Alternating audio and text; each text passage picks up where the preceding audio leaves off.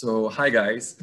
My name is Jacek, and as a member of the Meet and Code team, I'd just like to briefly introduce you to the initiative and just say a few quick words about the project. But first, a very warm welcome from our partners, Haus des Stiftens, TechSoup Europe, SAP, and German Federal Ministry of the Interior. And I think we can begin. Welcome to our another Purpose Talk session. And if you're new, just let me tell you a bit about Meet and Code. Because Meet and Code was launched in 2017 to simply assist nonprofit organizations in providing digital skills education to young people aged from 8 to 24 years old across Europe. And now, 5 years on, Meet and Code has reached more than 175 young people across 35 European countries. So that's a lot, and I'm super proud of that. And giving them the digital literacy and coding skills to, let's say, thrive in tomorrow's competitive digital economy.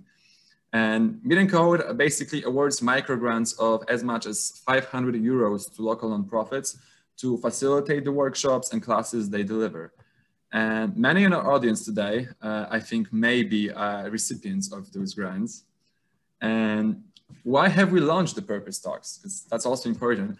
The Purpose Talks series is just an extension of the Meet and Code commitment to help nonprofits become more innovative and creative in the work they do. They are basically designed to inspire all of you guys, our Meet and Code community, with different learnings and insights from our leaders in the exciting world of IT and coding, I'd say. But I think it's the highest time to introduce our dynamic and amazing speaker of the day. And as I said, we are delighted to have no other than Jens Moenig with us today. And Jens is a researcher at SAP. He's also the architect and lead programmer of UC Berkeley's Snap programming language, for which he has been awarded the US National Technology Leadership Symposium Educational Leadership Award of 2020, together with Brian Harvey. And for those of you who are not fully aware, Snap is a well-known block-based programming language that allows you to build your own blocks. And simply by stacking together graphical blocks rather than just typing words, your program is always alive, ready to be tried, tested, and changed as your ideas evolve. So, but I don't want to give too much away. So coming back to Jens, he also has conducted research under Alan Kay, helped develop Scratch for the MIT Media Lab, and written enterprise software. He's a fully qualified lawyer in Germany, and he has been an attorney, corporate counsel, and lecturer for many years before rediscovering his love for programming, let's say. We are honored, super grateful, and hugely amazed that despite all your commitment, Jens, you found the time to be with us today. As I said, I'm super excited, and I think it's highest time to start the session. So Jens, over to you. Thank you, Jacek, and hi, everybody. Thank you very much for the invitation. I have to say, always when I'm kind of giving a talk, I'm really, really anxious. And just as we were talking before, one of the problems is that these talks are recorded, so I can't give the same talk twice, really, especially since I know some of you who've joined this talk. Please bear with me. I'm going to share my screen in a minute, and I'm going to start with something that many of you might have seen me show before, but that's only the beginning. I'm actually going to try to show something completely different and new today, and it might not even work. So if it doesn't work, I'm going to ask you to help me debug what I'm going to code. So I'm going to share my screen and start with an overview. And this is the part that you might have seen before. So bear with me. This is a little background on Snap. This is how I usually introduce myself, that I'm Jens Moenig, that I research into interactive visual programming, which is the kind of programming that does not look like what you see on the screen right now, but it's actually something where we spatially arrange things to give them a meaning, where there is a graphical quality to what we do. And so for the past really dozen years, I've been asking myself the question, like, how do you write software for kids? How do you make a programming language for kids? And basically, much of my work has gone into this programming language, Snap, build your own blocks, that I'm going to show you today. So when they once asked Russian playwright Maxim Gorky, who wrote children's books, like, how do you write books for children? This is what he answered. He said, the same as for adults, only better. And that's kind of a guiding question that we sometimes have. Like, how do you, it basically replaces an unknown by another unknown. How do you write something the same as for adults, only better? And there are really three guiding lights and three dimensions that my colleagues and I try to realize in making programming languages. And really one goes back kind of 52 years now. This is Cynthia Solomon started together with Seymour Papert and Marvin Minsky in the 50s, the programming language Logo, which was the first programming language for kids. And Logo had this battle cry, no ceiling. And that's a very important dimension for us. Like, we shouldn't dumb down things. We shouldn't make things easier by leaving out the hard things, but we should actually give kids everything that we have as adults and try to come up with a good way to package it to make it accessible. And so here you already see kind of one of the first playful robots. It's a turtle that you could use to draw things. So no ceiling is really one of the things that inspires us. The second example is, the mouse with 3 buttons. Now we're at the 70s at Xerox Palo Alto Research Center, Alan Kay, Adele Goldberg, developing another programming language specifically for children called Smalltalk. And in doing so, they not only made a programming language for children, but kind of almost accidentally in the process invented not just the GUI, the interface of overlapping windows of the mouse of menus that we use today, but also the predominant programming paradigm, object-oriented programming. And the great thing about this way was it was a really alternative way to think about computing. It is a very expressive way and a very live way. And this computer, which they actually custom built just for the system, it was always live. It didn't have any compiling run cycles. You programmed the thing in itself. So this is a guiding light that is really inspiring. And of course, the third one is Midge Resnick, Natalie Rusk, the Scratch team at MIT, who have developed this beautiful, brilliant way to program with blocks, kind of really the first visual programming language that actually worked with kids. And so now, today, really blocks-based programming is all the rage. It's clear that when you start to program, you start with blocks, and then there are all these questions like, what comes next? What comes after blocks? And so what people propose is that there must be some kind of progression. Something where you start as a little kid, and then you start with blocks, and then maybe as a teenager, you have to move on to text-based programming. Here in the state where I live in Baden-Württemberg, that's about 9th, 10th grade. And then, of course, it's clear that adults need to program in a way that at least has curly braces and semicolons and kind of dot notation.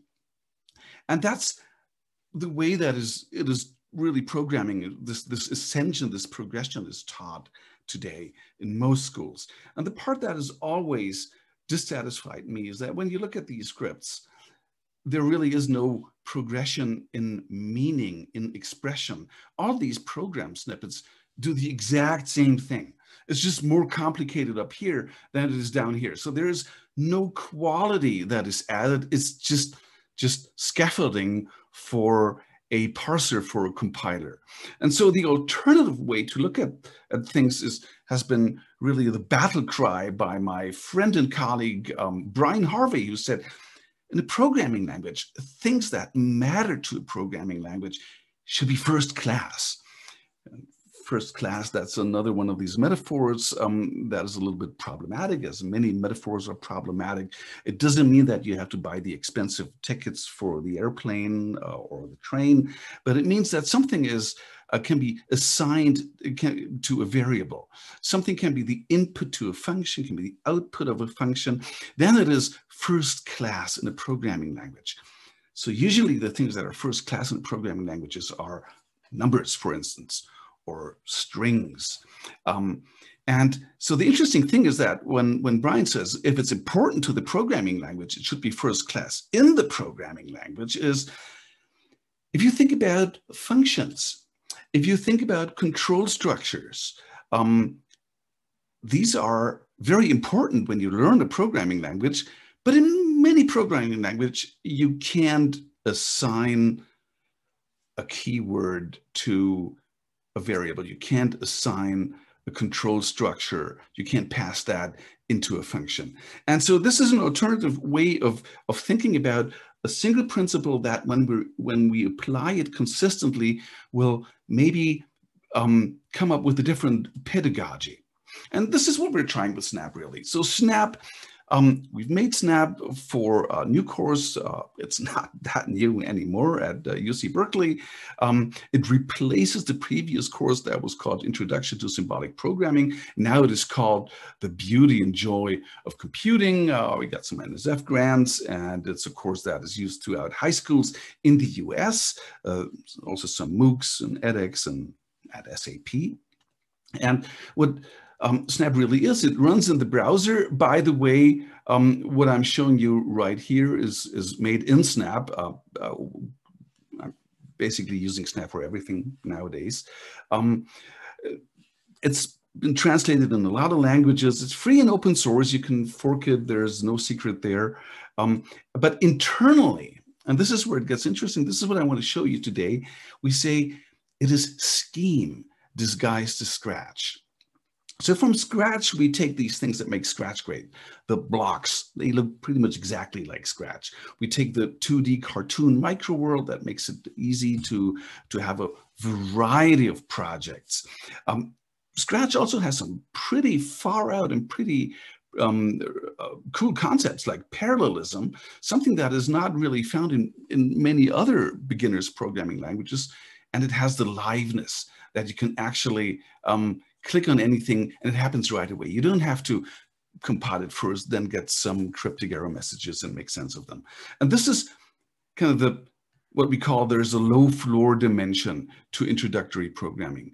But see, there's this other side when we say from scheme, we take the computer sciencey stuff. We take the custom blocks, we take variables with lexical scope, dynamic types, so we can have heterogeneous data structures. We take things as first-class lists, so we can have lists of lists, which allows us to model any data structure. But we also have this kind of funny thing called lambda. Lambda, which lets us make any control structure. So lambda, kind of, I don't know if you see me in this little window. This is kind of our mascot. It's called Alonzo. Of course, it looks exactly like the Scratch mascot that's called Gobo. And Brian drew some hair, and that hair is a lambda, a Greek lambda letter. So this is really kind of what Snap is. It is Scratch plus lambda. And I'll show you in a minute what that means. And so this is this other dimension that we don't want to have any ceiling. We want the sky to be the limit in what we can express in the programming language. And then there's a bunch of other programming languages that we're cannibalizing for things that are important to us. Of course, there's much taken from Logo, there's much taken from Smalltalk, also from APL. So we want to have a wide variety of interesting applications, of interesting projects that we can use Snap for. And this is this dimension that we're calling wide walls. So it's a low floor, no ceiling, wide walls. Usually kind of when you have three of these things, you get to pick two and you got to compromise on one. And up to you. You be the judge. I'm going to show you now some things, and afterwards we can think about whether it satisfies all of these 3 dimensions. So this is Snap. This is how it looks. Some of you might know it. Some of you might not. It's basically kind of looks, if you've seen Scratch, it looks pretty much exactly the same, and that's the idea. So people feel at home in Snap. Here's something that we call the stage. On the stage, there is something we call a sprite. That's kind of like an arrow thing. Here is an area where we can stick these blocks together. We find these blocks at the left. There's a category, a motion category, and we click on something, it immediately happens. If I click on this move block, it moves. If I click on the turn block, it turns. I can move again. I can kind of move it back to the center. Things immediately start to happen. We have other categories. We can change the looks. We got sound, pen. We got control category. Here are events where we can attach scripts to like a mouse click or a key event. We've got some loops here. We can sense things. We have operators. These are these and round blocks that can be inputs to other blocks. What's special about Snap is that we can build our own blocks. And it's also called Snap Build Your Own Blocks. In fact, it used to be called Build Your Own Blocks, BYOB, before we had to rename it to Snap because some teachers, and I guess some parents, didn't understand the joke. So we can make our own block. And so I'm going to make a new block. And for example, in Snap, we also can make reporter blocks. Those are expressions, functions that return a value. So I can say, I want to get the squared version of a number. So I can give it a name. I can click on it, and I can click on num to make it an input. I could even say it should be a number, so it kind of gets a different way how it looks. So here now is our squared block. It doesn't yet do anything. This is an input. On the outside is a slot where I can type in something, and on the inside it becomes a variable. So now I can define it, and to square something, I can just multiply the input by itself. This would be a very simple function. So now I can click on this and I get 5 squared. That's 25. I can try this. I get the numbers from 1 to 10. And in Snap, we can easily map, a list of numbers over a function. So now I get all the squares from the inputs of 1 to 100. We recently, last year, made it so that for really only arithmetic things and many mathematical things, we don't need loops and even higher order functions anymore. Instead, we extended the domain of these operators to lists, to vectors, and even matrices. So we can directly say, I want to square the numbers from 1 to 10, and now I'm directly getting all the squares. This is an idea we got from APL. So I said it also works with matrices. So just going to make a matrix so I can have the numbers from 1 to 12 and reshape it into a table. So these are the dimensions. It says it's 4 rows and 3 columns. So this distributes the numbers from 1 to 12 over a list of lists. And I can take this as an input to my squared block. And now I'm getting all the squares of the numbers 1 to 12 arranged in the same matrix that is an input. So this is kind of a way how you can extend the language by making your own blocks, build your own blocks. That's the idea of Snap. So you look at the control category, something that often comes up is, so here we have these loops. Loops are very important. You have to learn about loops. We have the forever loop, repeat loop. We even have a for loop. We don't have a while loop in here. So how can you have a language that doesn't have a while loop? And the cool thing with this lambda feature that we have is that we can make these things ourselves. We can make any block ourselves. So I can make a while loop. I'm going to say while, it's going to have a test, and it's going to have an action. So here's my while loop, needs some inputs, and the action should be something like a C-shaped block. I can even give it a little arrow that it looks like a loop. So here, now it looks like a loop. And the test should be an input. It should be a predicate that I can evaluate to find out whether a condition is met. So I'm also going to make test an input. It should be a Boolean, but I'm going to need to evaluate it several times at every iteration. So it could be a predicate, or I'm going to make it an unevaluated Boolean. Usually inputs are evaluated before the function is called. In this case, I'm getting the unevaluated input so I can unpack it on the inside. So this now is my while block. Let's make a little test case. I make a script variable. I'm going to put the pen down. I'm going to say while that variable a is less than, say, 300, I'm going to increment it. So I'm going to change a by 1.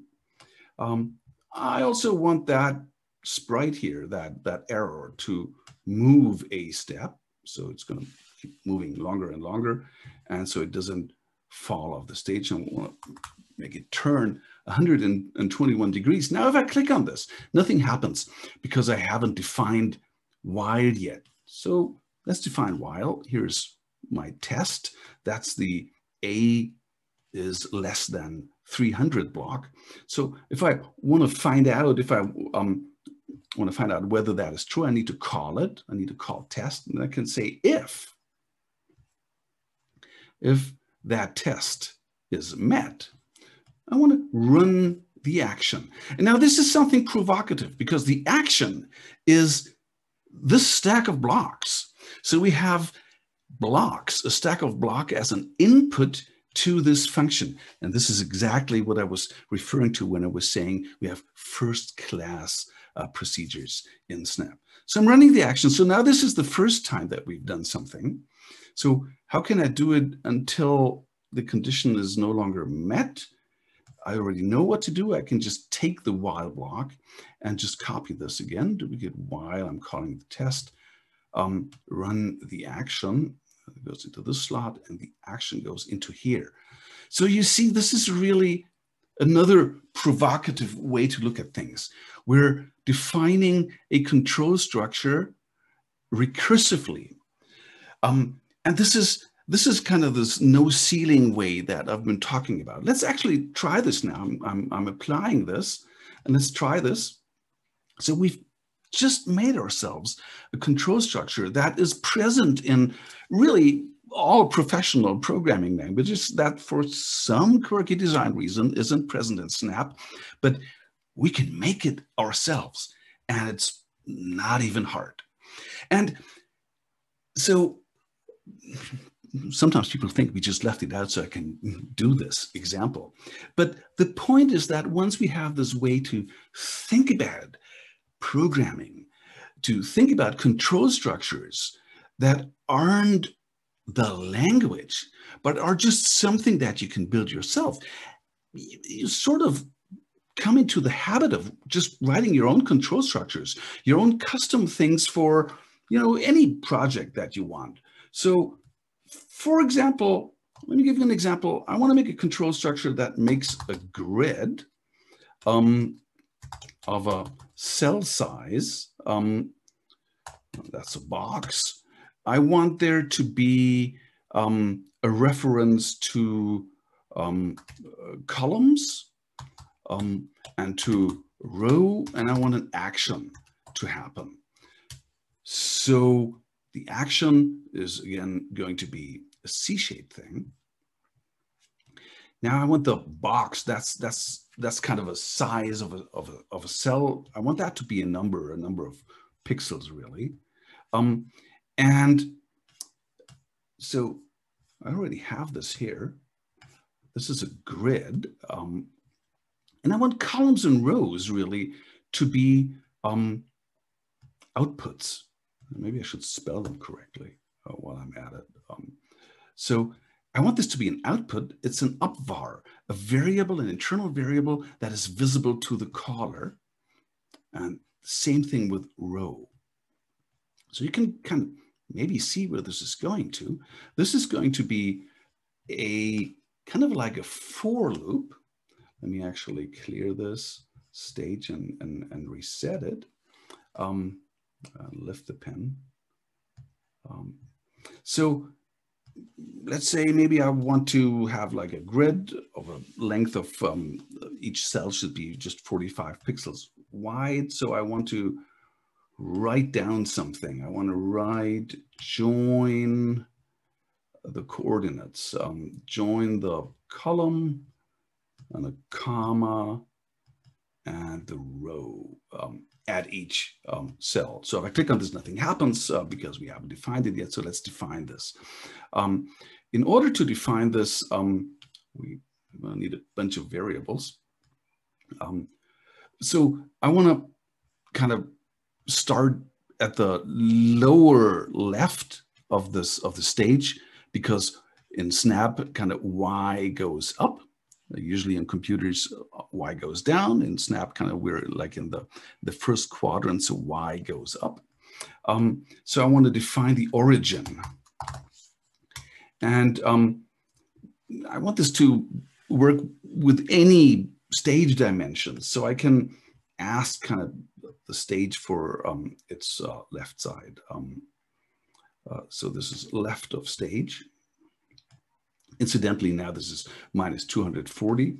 And I also want it to be at the bottom of the stage,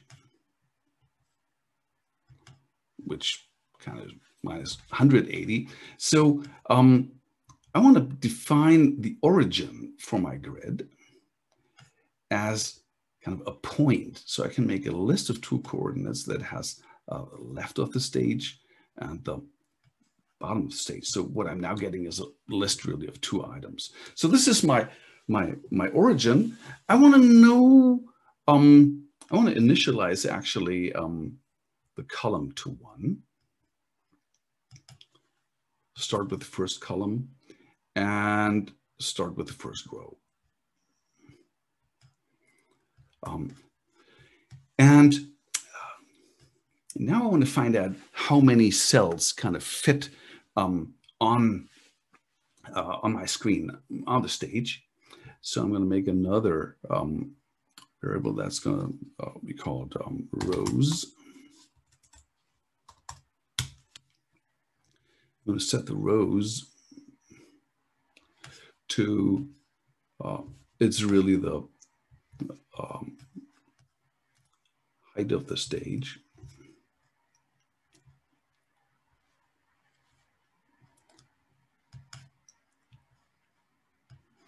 Divided by my box.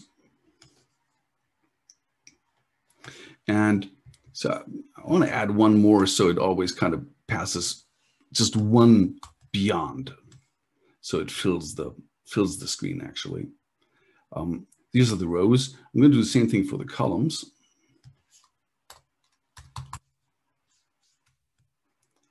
Just copy that. That's columns are going to be the width of the stage divided by the square box. So now I've initialized all my variables. Now I actually need to do the work. So I need, guess what? The while loop. So I'm going to have a while loop, and we already made that. So tested it, it should work.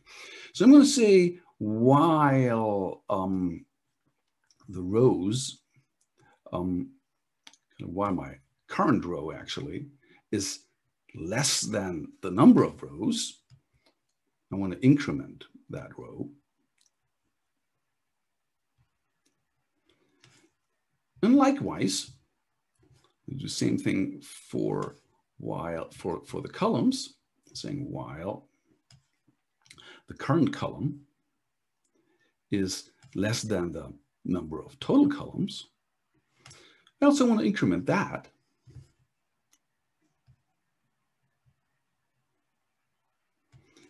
And then, you know, at the next line, I probably want to reset the column again to 1. So I'm duplicating this here. And now I want the sprite to actually go to that coordinate. So I'm saying go to a position, and a position in Snap can also be a 2-item list of coordinates. So I already have my origin, and remember we can just add vectors.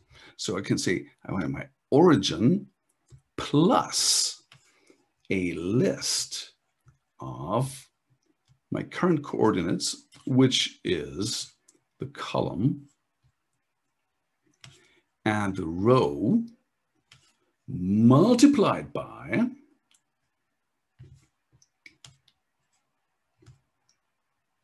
my box. Okay, so this should be the coordinate that I go to, and this is where the sprite is going to run the action. Okay, folks, I've never tried this before. Just basically thought about this an hour before this talk. Let's try this, whether it works. Boy, wow, look at this, and it does work. Okay, so I made one mistake. You know, they're slightly off. So we've made a control structure, but my origin, I need to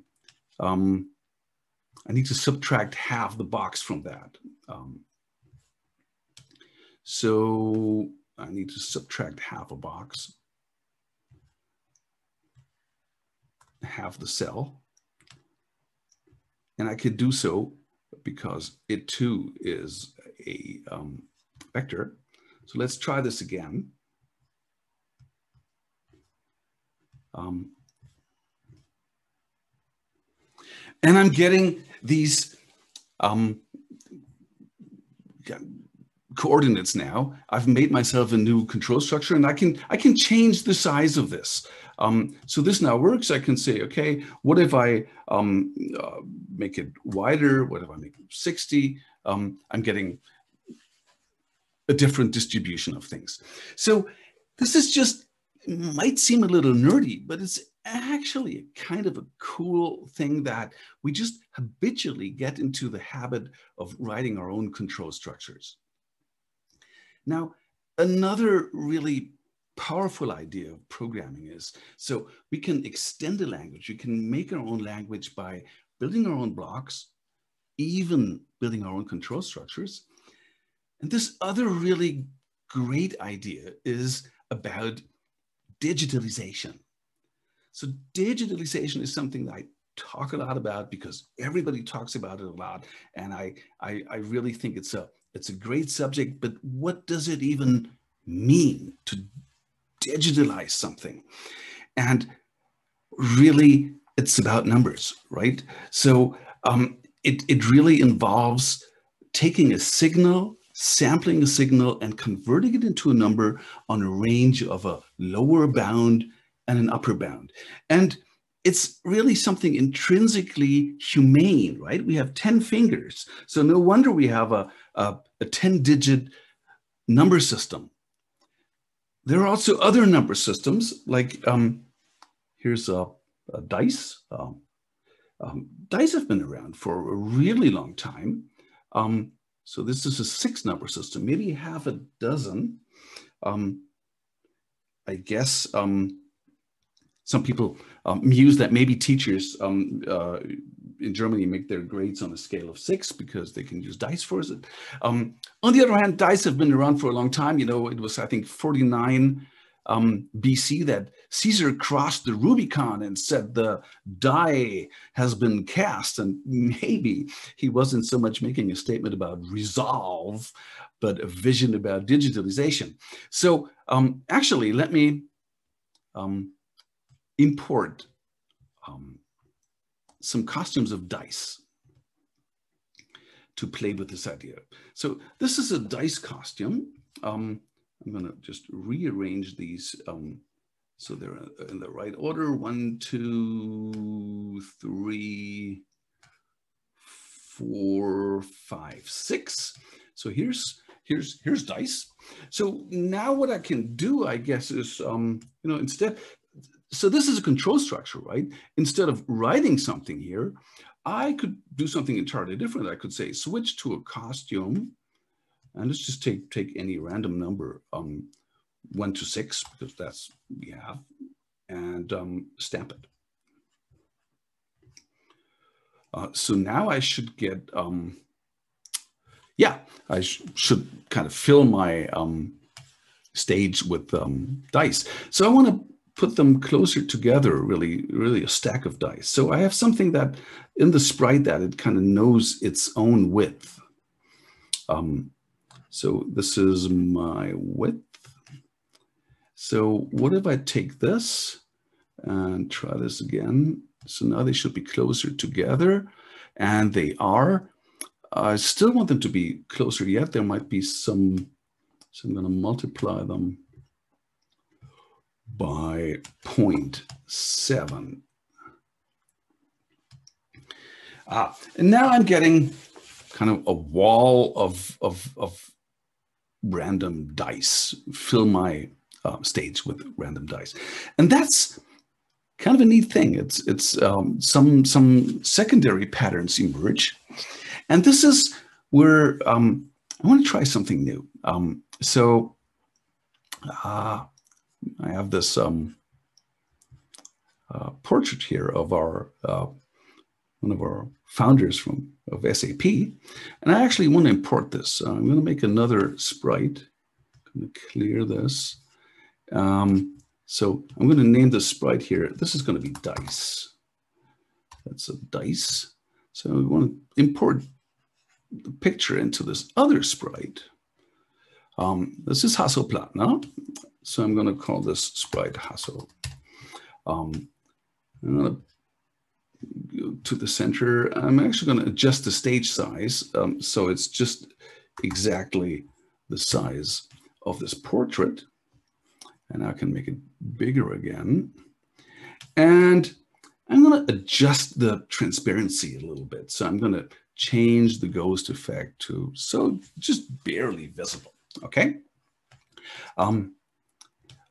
So now I'm switching back to my dice, and hey, I have this cool function. So instead of switching to a random costume, what if I took this idea of digitalization, of sampling something and turning it into a number and stamping that? So I'm not taking a random costume, but I'm sampling something from here. I can sample something by taking the hue at mouse pointer block.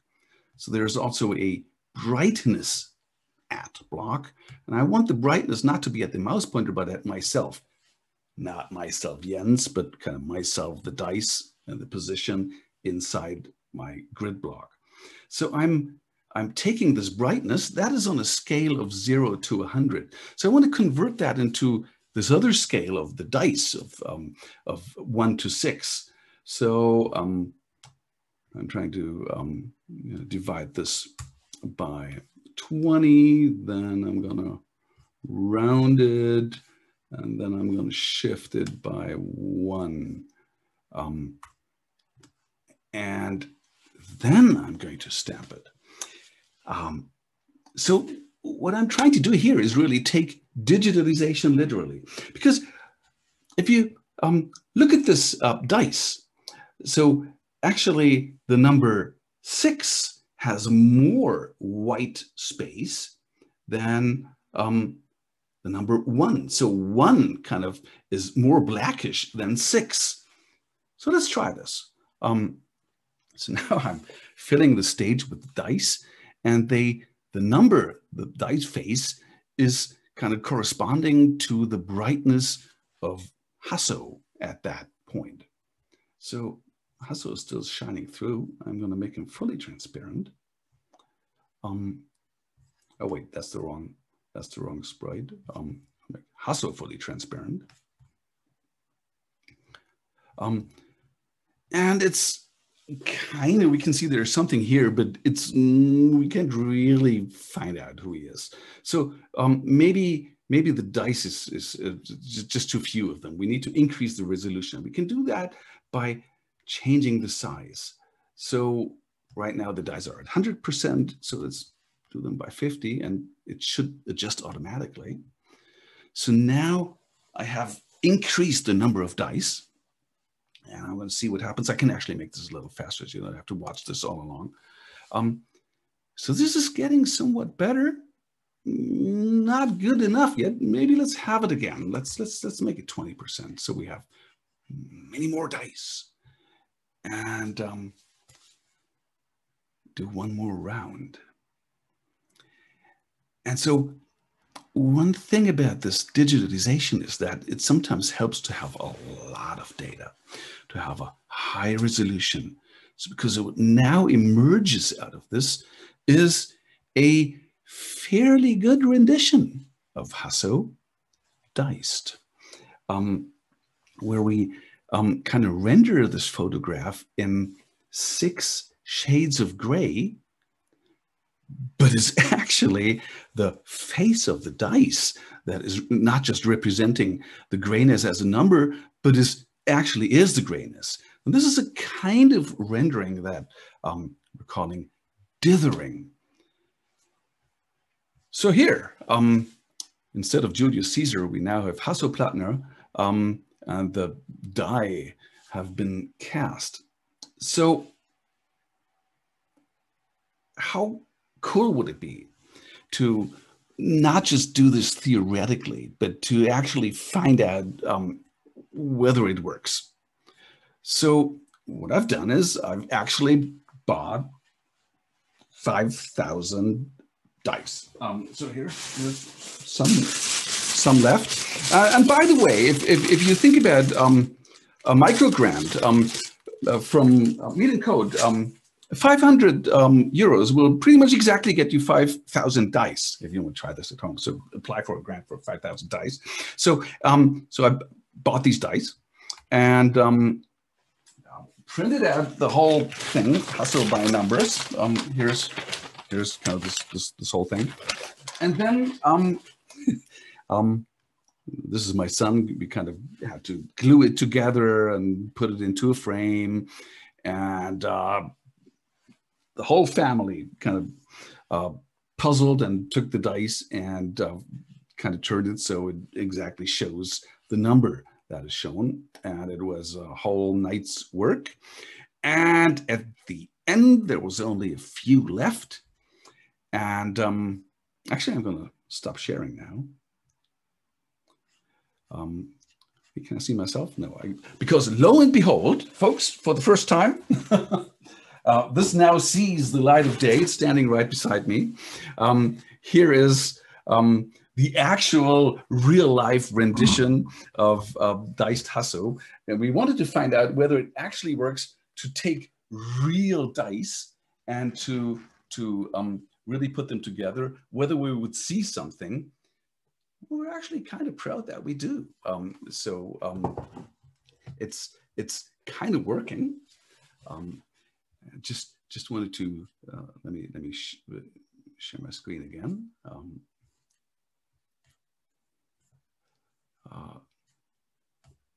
So this is a little movie that might be easier. Wait, how do I start it?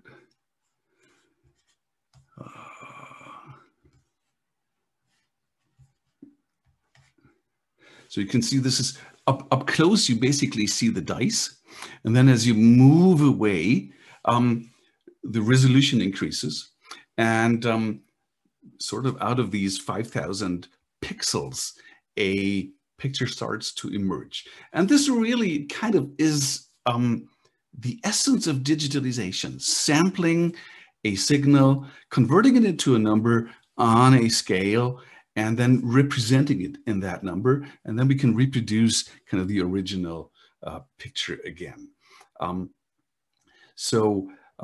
This was actually literally, I think, the night before the COVID lockdown. We wanted to show this in Waldorf for teachers, and we were really proud of it. And then lockdown was, so Hasso was in my living room until my family decided we can't have Hasso in the living room anymore. So he's been on permanent exhibit in my basement ever since, only to be unveiled today for you. So coming back to the question, like, how do you make software for kids? So we say the same as for adults, only better. I told you about our 3 dimensions, kind of low floor, no ceiling, wide walls. And so really the question, as we're playing with control structures, as we're playing with data structures, with linear algebra even, is at one point, why should we have had kids? Why should kids have all the fun? Isn't this also a good way for adults to program? Isn't this a good way for all of us to think about programming? And this is something that I'm personally really, really excited about. I think it's one thing to think about CS for all, meaning how to let every kid learn computer science. But it's also one thing to think about changing CS for all, meaning for everybody of us. Because as you know, somebody once said, professors have only studied and explained history. The point really is to change it. Since I'm giving this talk mainly to Germans, you all know it wasn't Steve Jobs, but Karl Marx. Thank you very much.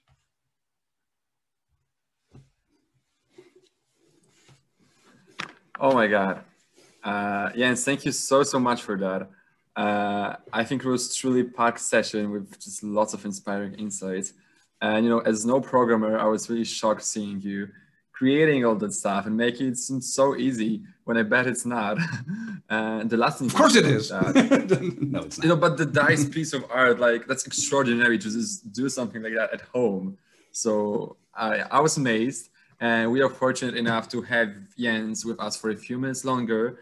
So I'd like to open up the platform for questions. So just please type them into the chat. Anything you want to ask Jens, that's an amazing opportunity for you to give all your questions. So feel free. And we have still 8 more minutes to answer some of them. And don't be shy.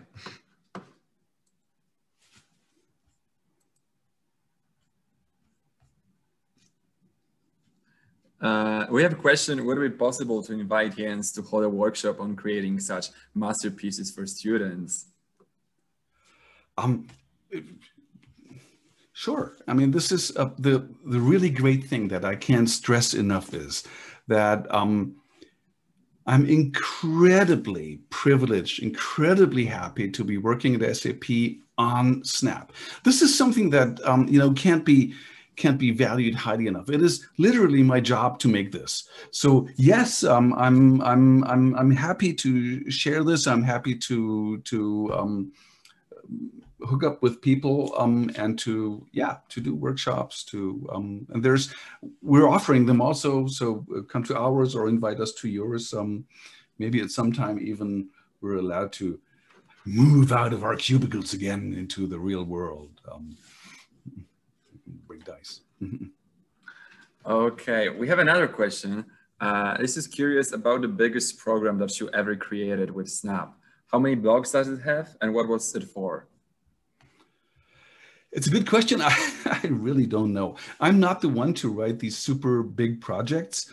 I usually try to write elegant projects that use just very little code to do a lot, as you might have seen me do now, or I hide these blocks by building functions around them. The programs that I've seen that really are humongous and are huge are by kids that keep copying blocks, and they copy blocks when I say, you know, well, you could turn this into a function, so you can call it several times. But the humongous projects are mostly kids with incredible energy designing games that are often mind-bogglingly great. And I don't understand how they work. So the biggest projects that I've written, actually, the one that I just showed you, where you can drag these letters around, that's a pretty big project, because that took me a pretty big effort. I see that we have some comments from meanwhile your presentation, and Olaf was asking, would you mind sharing the code of the presentation? In fact, no. Let me save this right now, and I'm going to say this is. Wait, can we say this is dicing Hasso? Okay, I'm going to say dicing Hasso. Does that sound like kitchen? I don't know. Whatever. So I'm going to share this right now. And I'm just going to paste it into the chat so you can just use it. That's great. Let me share this now, and let me publish it. And act. Can I? Yeah, here's. Okay, here it is. Amazing. Okay, do we have any other questions to Jens? Like, we have 4 or 5 more minutes, so if you want to ask anything, that's the time. Don't hesitate.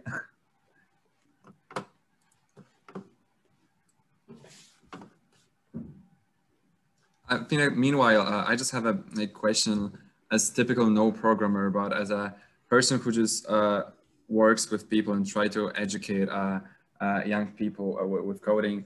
As I saw the pictures of you doing all that stuff with your kids, with your son, what do you think? What is the best option to just get kids and teenagers interested in Snap and coding, and to just show the real value of it? What's your key method? It's a great question. Yeah, it's a really great question. And, you know, honestly, I don't know. To be honest, my own kids have mostly other interests. And maybe because dad does all the programming. So kind of, you know, my oldest son really is an artist. He's actually pretty good. He actually likes to draw and to paint. And my younger son is a musician and kind of is more into sports. So I really believe that, you know, programming and computer science is a treasure. It's great. And I think it's, as my friend Brian says, it's your birthright as a human being to be offered an insight into it. But not everybody has to like it. I think it's okay if you've seen it, you say, yeah, that's great, but actually I like to play soccer, or I like to, you know, do music. I think that's also really great. So it's something that you can offer to kids. You can try to explore together, and I think that's a good way to really explore different things together. And you should explore many things, and not just coding. I mean, you should explore hiking. You should explore, you know, riding a bicycle, swimming. I've heard that many people aren't swimming anymore because of the COVID crisis. So you really should teach your kids swimming. That might be even more important than coding. But, you know, there's one thing that if you try it together, if you learn together in a family, if you talk about it, this is something great. Don't start too young. When you start too young, it's often the parents being ambitious because they work at SAP or at some tech companies. And, you know, this is important. This is what I do. I think it's perfectly okay if they're teenagers, because once they're teenagers, they're, as we say, they're really natural abstractionists. That's when they're kind of, they want to explore things like this. Yeah, that's true. I think I agree. And I think that we can, last one question. What events are possible to join that you mentioned before? We have, we should share this maybe afterwards. So we have virtual events like the MOOCs that we do in OpenSAP. There is also a conference, a full-blown conference coming up for just a little fee. It's the Snap Conference, the annual Snap Conference. It's on July 31st on Zoom. It's hosted by UC Berkeley with people from all over the world. Even in the days before, there is a Young Thinkers Learning Festival organized by SAP Young Thinkers, which is completely free to attend. That is also around Snap and around programming and around these things. This is a great event to join. You'll see many researchers, many educators. You'll see us sharing ideas and spreading the beauty and joy of what we do. And then there are other events coming up. Like usually we do another event kind of in fall. They are right now virtual, which is pretty good actually for people from other countries to join. At one point, I guess they will be in person again, but there's probably going to be a virtual component to it or some hybrid thing to it. Okay, so Jens, if you would be able to just provide me with the links to the events, I think that we can post them on Meet and Code social media platforms for you to just check it afterwards. Because I think it's super helpful for our today attendees. So I'm just going to paste this one thing here. Okay, everybody sign up. Now, do it now. Snapcon.org. Okay, so I think that we're almost over. So we'd like to thank you, Jens, because that was amazing. Like even for a person not fully interested in coding, it was super interesting. So I'd like to thank you. I also like to thank our partners and especially you guys, our Meet and Code audience, just for your time and attention this afternoon. We've enjoyed hosting you, and just I hope that you walk away with feeling a bit more inspired and motivated to discover Snap on your own. We look forward to seeing you in the next Meet and Code Purpose Talk. So just please remember to check our socials to have all the updates. And yeah, just have a good one. Thank you again for being here with us. Thank you, Jens. That was amazing. And I hope to see you soon.